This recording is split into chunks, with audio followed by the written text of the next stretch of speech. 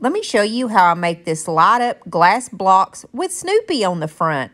It's very easy. I got my glass blocks from my mother-in-law. You can get them at any craft store or Home Depot and Lowe's. And nowadays they come with a hole already in them, but I had to make a hole in this one and just put a string of Christmas lights inside.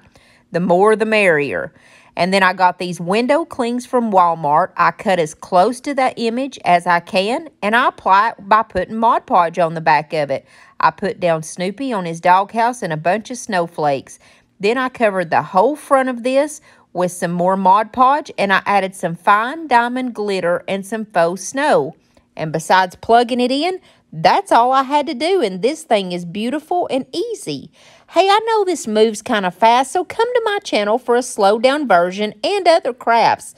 And I would love it if you would just like and subscribe. Thank you.